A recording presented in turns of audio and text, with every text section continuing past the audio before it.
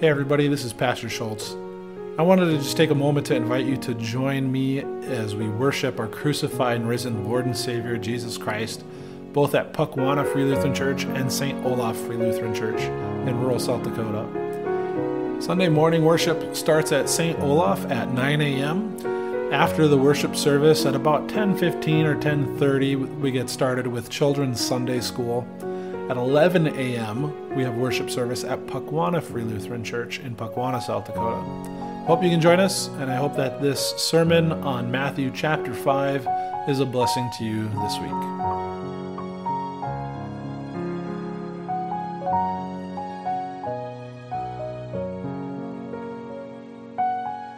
Matthew 5, verses 13 through 20. You are the salt of the earth, but if the salt loses its flavor, how shall it be seasoned? It is then good for nothing but to be thrown out and trampled underfoot by men. You are the light of the world. A city that is set on a hill cannot be hidden, nor do they light a lamp and put it under a basket, but on a lampstand, and it gives light to all who are in the house. Let your light so shine before men that they may see your good works and glorify your Father in heaven. Do not think that I came to destroy the law or the prophets. I did not come to destroy, but to fulfill. For surely I say to you, till the heaven and earth pass away, not one jot or tittle will by no means pass from the law till it is fulfilled. Whoever therefore breaks one of the least of these commandments and teaches men so shall be called least in the kingdom of heaven. But whoever does and teaches them, he shall be called great in the kingdom of heaven. For I say to you that unless your righteousness exceeds the righteousness of the scribes and Pharisees, you will by no means enter the kingdom of heaven. Our sermon text this morning, we're picking up right where we left off in Matthew chapter 5. Matthew chapter 5 is the beginning of the Sermon on the Mount, and Jesus begins that sermon by giving statements of blessings to his disciples, to those who have heard the call of repentance and who have come to hear him speak. And there's also some who have come simply for the miracles that he's performing, the healings that he's performing. But these statements of blessings, through these statements of blessings, Jesus has shown his disciples their identity is in him, because the description of those who received the blessings matched those who were there. They were those who were poor in spirit, those who mourned. But not only did it match who they were, but it matches who Jesus is. That the description of the church militant that we said on the left side or on the first line is the same as that of Christ. One who is persecuted, one who is merciful.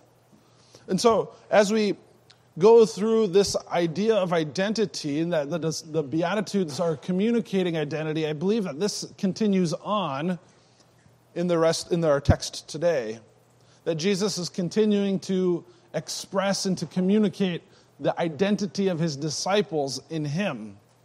And so if you hear nothing else this morning, I want you to hear this and take this away. That your identity and your nature is found in Christ Jesus. Jesus died for you. Jesus rose for you. And through the Holy Spirit, God has given you the faith which receives the forgiveness of sins, the righteousness of Christ, and eternal life. The identity of the disciples is built right into their name. To be a disciple is simply to follow after a teacher. And this was very common in Jesus' day and after. Our readings in 1 Corinthians, we kind of are going to hear about this some as we hear about those who say, well, I follow after Peter or after Apollos. They're saying that that's who they're a disciple of. But for Jesus' disciples, it's built right into their name. They follow Jesus. And because they follow Jesus, their identity is also found in Jesus. And that explains the statements of blessings that he has given to them, that they receive their blessings in him because they are in him and their identity is found in him. And so as we look at our text, and as we especially are going to focus on verses 13 through 17, we want to see that verse 17 is the most crucial verse for us to comprehend in our text. Jesus says to his disciples, "Do not think that I came to destroy the law or the prophets. I did not come to destroy, but to fulfill. There's two questions for us as we think about verse 17. One is, what does it mean that Jesus fulfills the law and the prophets? And then the second one is, what does this have to do with the disciples' identity in Christ? And by then extension for us today, what does that have to do with our identity in Christ?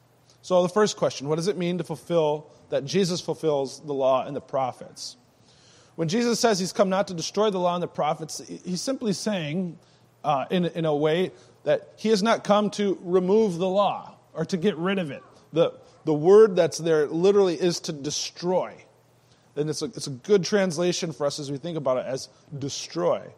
Jesus isn't coming to get rid of this. Jesus makes references to the entire Old Testament by calling it the law or the prophets throughout his ministry. But I want to point out a few of them for you so we understand that he's not just talking about the first 5 books of the Bible, what often was called the Torah or the books of instruction, and sometimes just simply the law. But he's talking about the entirety of the Old Testament. In John 10:34 and in John 15:25, while quoting from the book of Psalms, Jesus says, "It is written in their law," when he does so. When he's quoting from the Psalms, he calls it the law. Likewise, Paul in 1 Corinthians chapter 14, he quotes from the prophet Isaiah. And there he says, in the law it is written, and then what follows is what Isaiah says. Isaiah, if you're not familiar, is the prophet in the middle of the Bible, one of the most important prophets. Not considered part of the Torah in the sense of the first 5 books of the Bible. So the point here is that Jesus is saying he's not here to get rid of any part of the Old Testament. No part of that. And you have to think about this from the perspective of the people who are hearing. That's the entire Bible. Because they don't have Matthew, Mark, Luke, and John, and so forth. They have just the law and the prophets. And that was a way to be able to describe all of them. Later on, they'd make a distinction. It's called the law, the prophets, and the writings. But when he says law and prophets, or even when he says just the law, often he's referring to the whole Bible. In the same way that if you want to say somebody has I like your car, you'd say nice wheels. You're not actually talking about their wheel. You're talking about the whole car, right? So that's what Jesus is doing here. He's saying, I haven't come to get rid of the whole thing. I've come to fulfill everything. And so what does it then mean for Jesus to fulfill the law and the prophets? It might be helpful for us to think about this through the lens of law and gospel. And we've gone over that a few times recently, so I'm not going to dive into that real deeply. But the gospel idea here would be is that Jesus fulfills all the promises to bring salvation to God's people that God has made in the entirety of the Old Testament. There's promises throughout the Old Testament, so it's helpful for us to think about it not simply as the Old Testament tells us what we should do and the New Testament tells us what God has done. That's not how this works. Genesis 3:15, we see the first promise that God makes to mankind, to Adam and Eve. So context, the fall has just happened. Adam and Eve have just sinned, we'll say it that way. Now God is cursing both Adam and Eve and the serpent and the earth itself. And there in verse 15, to Eve, the Lord says, and I will put enmity between you and the woman. Sorry, it must be to Adam. This is to the serpent. That's right. Between you, the serpent, and the woman, and between your seed and her seed, he shall bruise your head, and you shall bruise his heel. And a beautiful thing that's in our Bibles here in the New King James Version is that seed and his for his heel are both capitalized. What that means is the translators who are looking at the text, they're interpreting this. This is a reference to Jesus. Jesus is the seed. He is the heel that will be bruised. Genesis 12, a little bit later on in the same book, God makes promises to Abraham. He says to Abraham in verse 2, I will make you a great nation. I will bless you and make your name great, and you shall be a blessing. I will bless those who bless you, and I will curse him who curses you. And then here's a big one. And in you, all the families of the earth shall be blessed. Later on, you have lots of history between there. You have the Exodus, you have the establishment of the kingdom of Israel after the time of the judges. But then here in 2 Samuel 7, you have another promise where God is telling David this. He says, "And your house, O David, and your kingdom shall be established forever before you. Your throne shall be established forever." There's an eternity that God is talking about here. And obviously we know David dies. We know throughout history then the kingdom of the south falls and all of these things. And yet God's promise for the throne to be established forever is a promise that God makes that is ultimately fulfilled with Jesus. Later on, that prophet Isaiah is telling you about, Isaiah chapter 40, verses 1 and 2. "Comfort, yes, comfort my people, says your God. Speak comfort to Jerusalem and cry out to her, that her warfare is ended, and that her iniquity is pardoned." The point of this is for us to see there's promises in the Old Testament, and that Jesus is the one who fulfills all of these promises. He fulfills the promise to crush Satan, to bless the world, to reign as king, and to pardon iniquity. Jesus fulfills the law and the prophets by being the Savior that God promised, being the Messiah, the anointed one, who is God promised to send forth. But in order to be the Savior that God promised, Jesus had to fulfill the law and the prophets in a law sense as well. This is what we would call his active righteousness, that the things that Jesus had to do. Jesus fulfills the law and the prophets by being the Savior of the world, but he also does so by obeying the law. And Hebrews 4:15 tells us a little bit about this. He says there, "For we do not have a priest who cannot sympathize with our weaknesses, but was in all points tempted as we are, yet without sin." This is Jesus' perfect track record. It's his perfect righteousness, that Jesus takes on the entirety of the law and he keeps it perfectly. This is why Jesus' family followed the law by having him circumcised on the 8th day, by presenting him in the temple, by offering the sacrifices. This is why they were going to the Passover and accidentally left Jesus behind, all these sorts of things. All of those things that are happening, it's because Jesus is taking on the entirety of the law, and he's keeping it perfectly. So how does Jesus fulfilling the law and the prophets, how does Jesus fulfill the law and the prophets? By fulfilling the promises to be a Savior and by keeping the commandments perfectly. And so that kind of answers the first question of what does it mean to fulfill the law and the prophets. And the second question, though, is, well, what does this have to do with the disciples' identity? And ultimately, then, what does this have to do with your identity? 2 Corinthians 5:21 says, "For he made him who knew no sin to be sin for us, that we might become the righteousness of God in him." Through faith in Jesus, Jesus' perfect track record, his perfect righteousness is yours. That's your identity. That's the identity of Jesus' disciples. You are the righteousness of God through faith in Christ. This is a righteousness which you could never obtain. It is a righteousness which is received. That is the difference between you and the righteousness of the Pharisees that Jesus says you must have, that is greater than theirs later on in our text. The point being is that it's impossible for you to have more righteousness than the Pharisees on your own. We think of the Pharisees as the bad guys often in the Bible because Jesus goes toe-to-toe with them all the time. But to the people of the day, they looked up to the Pharisees and the scribes. They were the ones who, if anybody was righteous, if anybody could earn righteousness, it was those guys. And Jesus says, their righteousness is nothing. Your righteousness must exceed theirs. Jesus says they fall short. But the righteousness of Jesus, which is received by you through faith in him, your righteousness in Christ, it exceeds even that of the Pharisees and of the scribes, because it is the perfect righteousness of Christ.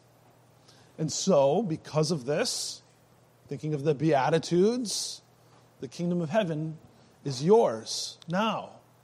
That means true comfort in times of mourning, the true inheritance of the saints, true righteousness and mercy, a pure heart and sonship in relation to God are yours now through faith in Christ. Anything that tries to focus your identity other than being right there is a lie. And we should ignore it. And we should return to the truth that Christ is our identity. You are the righteousness of God.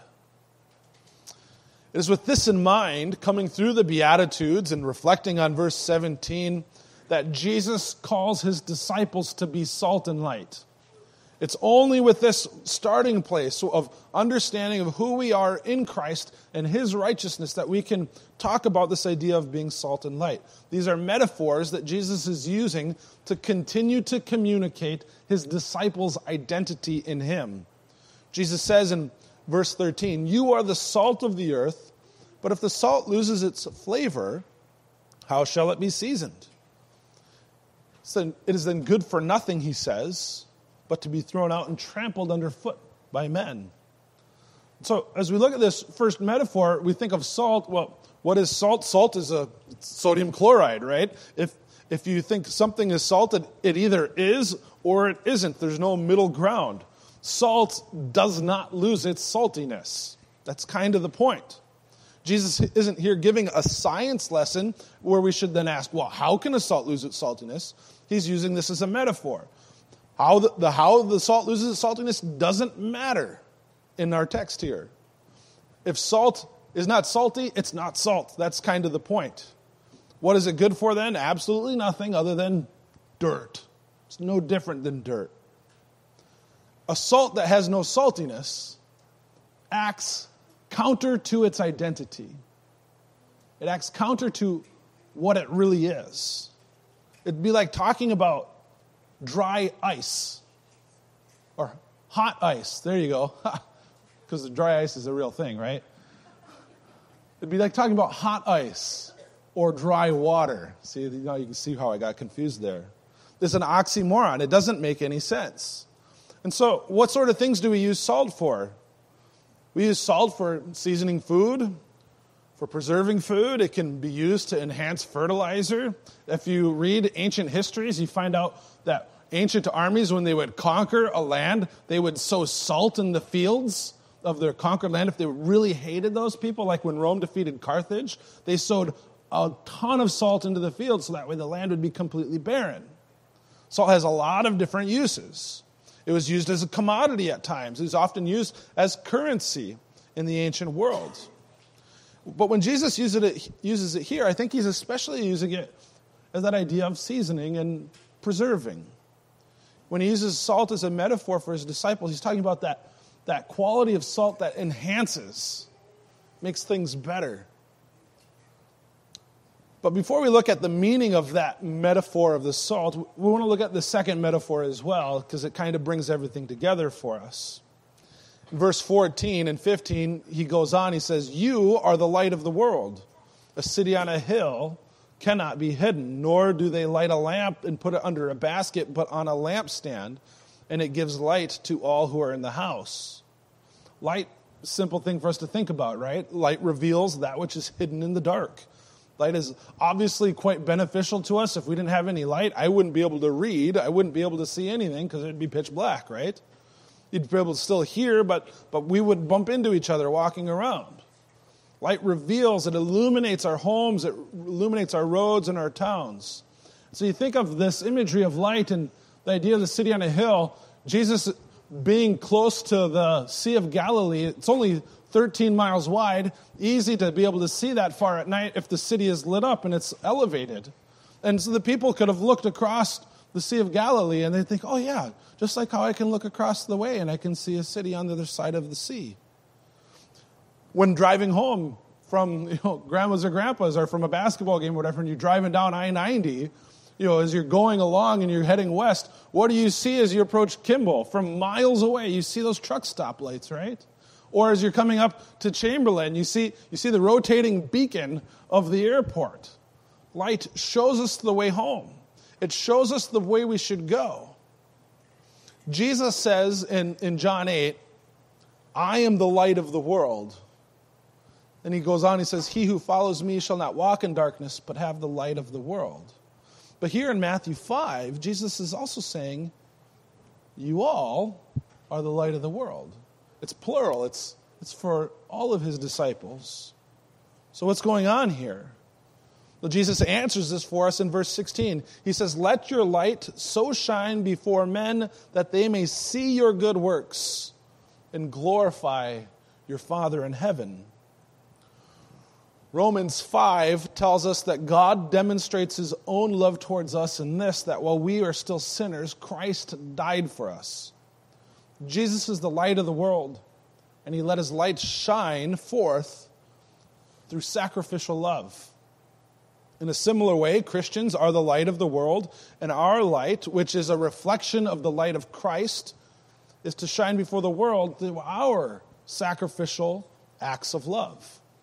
These acts of love that God has commanded of his Christians is to be the salt with which Christians season the world, specifically the people of the world.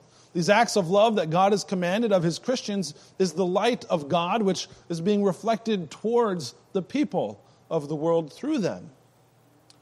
We need to see here what is happening. Jesus is the light. Through faith in him, you too are the light of the world. Jesus showed forth his light through sacrificial love unto the cross. God uses you to shine forth his light to your neighbors. That means that when you show love to your neighbor, it's not just your love. It's the love of God. The way how Martin Luther talks about this is he says we wear the mask of God when we're loving those who are around us. Well, what does this then look like to wear the mask of God for our neighbors? To be the instruments of his love and his light? Well, it depends, does it not? Sometimes it'll show itself in one way and sometimes in another.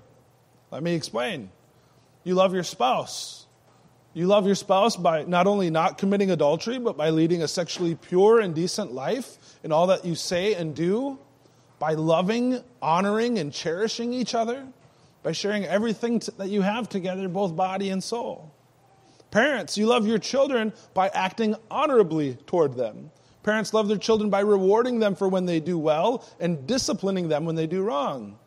But parents, you and I, we're not to go about this in a harsh way to cause our kids to have a rebellious spirit, but instead we're to teach them and to model for them and to get down on the floor and to train them and to show them that which is right and that which is wrong. We're not only to correct with the rod, because as soon as the rod is removed, and I'm using that metaphorically, and I think Luther in his day probably wasn't using it metaphorically, but when you remove the rod of discipline, then it's just go back and do what they were doing before. The best discipline is going to be a discipline of love. The point is, I think, that we lead by example, we get down on the floor, we teach with a childlike spirit rather than out of a spirit of harshness. And children, you love your parents by not despising them or angering them, but by honoring them, serving, obeying, and loving them, cherishing them. This isn't just for you in childhood. This is for me in adulthood. This is for you in adulthood as well. But this salt and light is to extend beyond the household as well. Because it's not the light of the house, although he uses the house as an example. It's not just the salt of the house, it's the salt and the light of the world. We are to serve and to love one another in the church. We're to serve and to love our neighbors, our acquaintances, and as the Good Samaritan illustrates, for those who come across our path as well. We're to serve our neighbors by supporting them in their times of need, by helping them to improve and protect their possessions and their income, to encourage them and to be of service in them to their house and to their families. When Christians do not love their neighbors in a sacrificial way, as God has told us through his law, and as we see in the gospel of Christ, when we do not do these things, we are like salt that has no saltiness. We are acting counter to our identity of who we really are, because we're acting counter to the identity that we have in Christ. When Christians who have received righteousness, and which exceeds even that of the scribes and the Pharisees, are the salt and light in their homes and in their congregations and in their neighborhoods and in their places of work, God's light is shown forth. His love is shown forth. And as a result, the Father in heaven is glorified, Jesus says. This is your identity in Christ. You are the righteousness of God through faith in Christ Jesus. You are the salt of the world, enhancing and seasoning the world through your sacrificial love. You are the light of the world, illuminating the love of God for the whole world to see through your good works, bringing glory to the Father in heaven. Amen.